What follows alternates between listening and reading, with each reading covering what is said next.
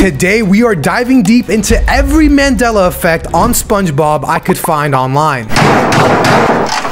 From the ones that make me think I have severe brain damage to the ones that are just The Mandela effect is a term used to describe a phenomenon where many people remember something in a particular way, but it turns out to be completely different from what actually happened. Now, while some Mandela effects are pretty much just a reach that eat away at my last living brain cells, there are some that even I remember as a kid that never even happened. And I was a teenage Gary, Patrick shows up and tells SpongeBob about this jellyfishing convention in Ukulele Bottom. SpongeBob can't take Gary with him, so he asks Squidward to feed Gary while he's away. He even leaves huge cans of snail food labeled morning and night to make sure it's super easy. But Squidward, just wanting some peace and quiet, says he'll do it just to get Patrick and SpongeBob off his hair. Once they leave, Squidward totally forgets about Gary and just sunbathes all weekend long. Poor Gary's left alone feeling neglected, and when SpongeBob returns, Squidward suddenly remembers about Gary and finds him super sick. Squidward even tries to feed Gary, but he's just way too weak. SpongeBob freaks out and he ends up calling the vet. Now the vet leaves a syringe of snail plasma for Gary. Squidward accidentally injects SpongeBob with the plasma, and SpongeBob starts turning into a snail. He freaks out and goes to Squidward for help, but Squidward's terrified and tries to hide from Snail SpongeBob. Eventually, in the chaos, Squidward also gets injected with the plasma and turns into a snail as well. Now, for the longest time, there was this rumor going around that there was also a scene where Squidward goes through the same similar freaky transformation as SpongeBob. People thought this scene was so scary for kids that it actually got cut out of reruns. Do you remember seeing Squid's transformation? This is one that I'm gonna say I feel like I did, but it turns out the whole Squidward transformation scene is just a myth. Some people thought there was evidence of this because of a weird transition in the episode right when Squidward gets hit with a needle and then suddenly he's a snail. Some fans even thought the original version of the extra scene was still airing in Poland, but that was also very soon proven wrong. And to put a final nail in the coffin, Vincent Waller, the current showrunner of SpongeBob, confirmed that this so-called deleted scene was never even drawn in the storyboard of the episode. However, the original outline of the story revealed that the transformation scene was considered at some point before the script and storyboard were finalized. The fact that the scene transformation was considered at some point is what really freaks me out here. Like, is there some parallel universe out there where they did go ahead with the idea and for some reason it's just stuck in our brains now?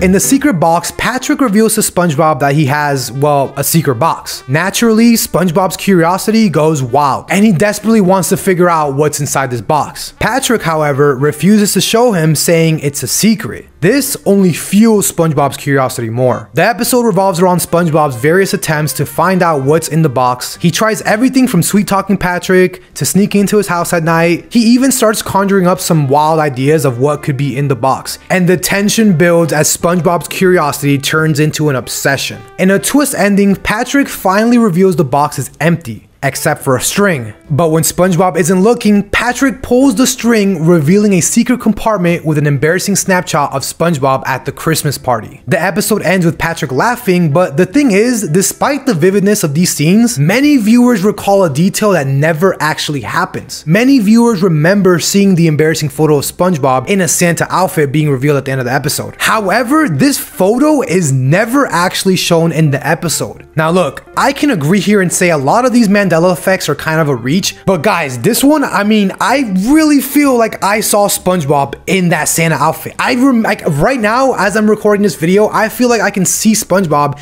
in a Santa outfit, and that's how the actual episode ended. Like, how are you gonna tell me this never happened? You're telling me my brain is just making all of this stuff up?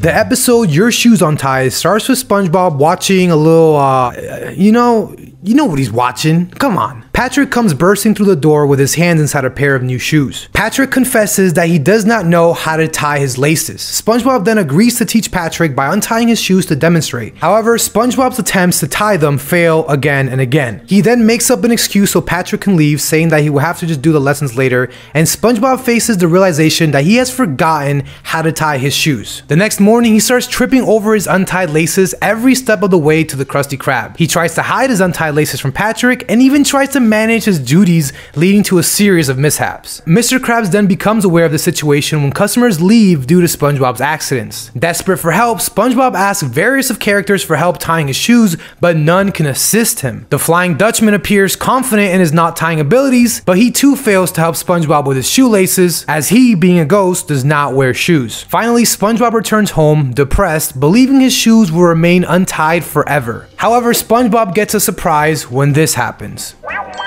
The episode then goes into a musical where Gary teaches SpongeBob how to tie his shoes properly. But here's the kicker. While this episode does show SpongeBob learning how to tie his shoes, the actual character design of SpongeBob does not have shoelaces. One anonymous Reddit user posted about this a few years back, and the internet was divided into two. There was one side that believed SpongeBob always had shoelaces, and then there was the other side of people that thought they were just crazy. But in reality, SpongeBob actually never had shoelaces. This is one of, if not the only episode where you can clearly see white laces on SpongeBob's shoes. Personally, I never paid that much attention to SpongeBob's shoes, so I can't say for sure if I do remember seeing white laces, but I don't know, what do you think? Do you remember seeing SpongeBob with laces?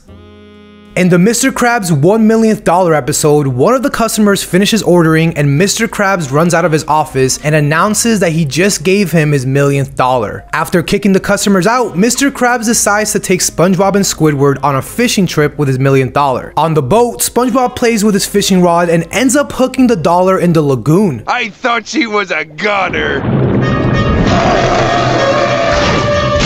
SpongeBob and Squidward then decide they just want to give Mr. Krabs a random dollar and say it was his $1,000,000. Mr. Krabs notices this almost immediately and says, "This isn't me $1,000,000. This is an ordinary dollar that's been crumpled up, torn slightly, soaked in a lagoon, and kissed with coral blue #2 semi-gloss lipstick." And many people remember SpongeBob correcting Mr. Krabs saying, actually, it's coral blue #5, and then getting hit by a fishing rod. In reality, SpongeBob gets hit with the fishing rod right before he was about to say #5. Actually, it's coral blue #2.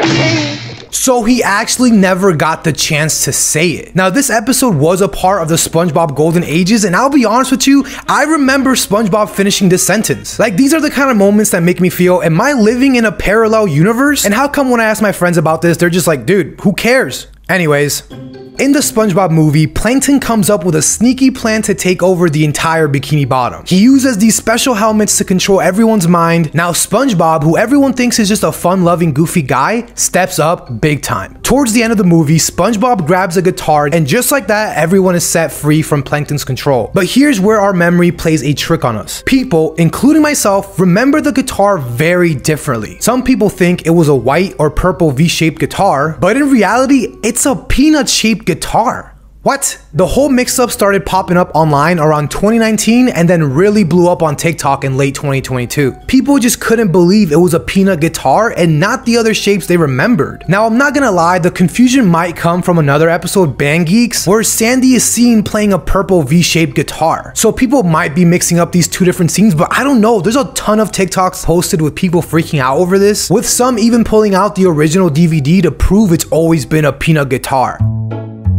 The Krusty Krab training video episode of SpongeBob is a hilarious take on those corporate training videos. The episode is presented as an educational video for new employees of the Krusty Krab. As the episode progresses, the training video becomes increasingly weird, with very bizarre tips. Interfacing with your boss. Mr. Krabs, can I have a raise? No. The whole episode is a big dramatic build-up to finally reveal the Krabby Patty secret formula. But right as that crucial moment was about to happen, the video abruptly ends, leaving the formula a mystery. No formula, no ingredients, nothing. It just ends right there, leaving everyone hanging. Now here's where the Mandela effect comes into play. Despite the episode clearly ending without revealing the formula, many fans remember it differently. They recall the narrator actually starting to list some of the ingredients of the Krabby Patty formula. While I remember this episode very vividly, I actually don't remember that happening. I remember this episode ending just how I described, but there's a lot of people online that says otherwise. See, one of the fascinating aspects of the Mandela effect is how it reflects the power of anticipation and expectation. Like, the setup in the episode is perfect. The narrator's build up to the big reveal of the Krabby Patty formula creates a sense of excitement and curiosity. Viewers are on the edge of their seats waiting for the secret formula to be revealed. This level of anticipation might be why so many people believe they heard the formula being revealed, even though it actually never happened. Now, I've talked about the Pickles episode on this channel before, but never the Mandela effect in it. And I'm not gonna lie, this Mandela effect really tripped me out. Bubble Bass confronts SpongeBob saying he forgot the pickles on his burger. SpongeBob then gets super sad, believing he's not a worthy fry cook. But the thing is, Bubble Bass had the pickles in his mouth the whole time. Now, the Mandela effect comes into play when he gets exposed. This happens. Look! He's been hiding the pickles under his tongue the whole time. And there's the pickles from last time, too! And there's my car keys. And there's my ride. Wait. That's it? Okay, so here's where the Mandela effect comes in, and even I believe this. Like, I could have sworn more people shouted out things that Bubble Bass stole from them. And I'm not the only one. Many people recalled the other fish in the background screaming things like, "There's my shoe," and "There's my wallet," but that never actually happened. Now, when I look back at the scene on Paramount Plus, it was actually a pretty short scene, and it happened so fast, it really got me believing that they cut something out. In the episode Atlantis SquarePantis, there's a specific line by Mr. Krabs that some fans remember differently. So SpongeBob and Patrick are hanging out in Jellyfish Field, right? They're doing their usual thing, blowing bubbles, and then SpongeBob whips up this massive bubble that accidentally carries them into a cave. There, they find this weird piece of gold. They take it to the Bikini Bottom Museum, thinking it's some cool artifact. At the museum, they run into Squidward, who's also all about Atlantis. And guess what? The gold piece is actually a part of a lost relic of Atlantis. Suddenly, things get wacky. They put the relic together and boom, this magical bus appears and takes them to Atlantis. The bus runs on song fuel, which is just as nuts as it sounds, so the whole gang has to sing a song. SpongeBob, Patrick, Squidward, Mr. Krabs, Sandy, and even Plankton set off to Atlantis. There's a specific line by Mr. Krabs that some fans remember differently. Now, the debate revolves around whether Mr. Krabs says, "I'm Eugene, I love money," or "I'm Eugene, I like money." Given Mr. Krabs' well-known obsession with money, many fans remember it would be more characteristic of him to say "I love money." But in reality, he just said, "I'm Eugene. I like money." Additionally, there's mentions of another potential Mandela effect in the same episode. It's suggested that Mr. Krabs was supposed to say, "I always knew me true color was green," followed by a laugh, before continuing the next part of the song. However, in the original version, the laugh seems to be missing, leading to further speculations about the changes in the episode. "I always knew that me true color was green." Oh, now, I'll be honest, while I do remember this episode when it came out, this detail is so small, I can't even say I remember it, to be honest. But it does kind of remind me of that one Star Wars Mandela effect, where people think Darth Vader said, "Luke, I am your father," when in reality he said, "No, I am your father." But yeah, if you guys have any other Mandela effects in SpongeBob that you think I missed, let me know in the comment section down below, and maybe I'll make a part 2. Other than that, I'll see you guys in the next one.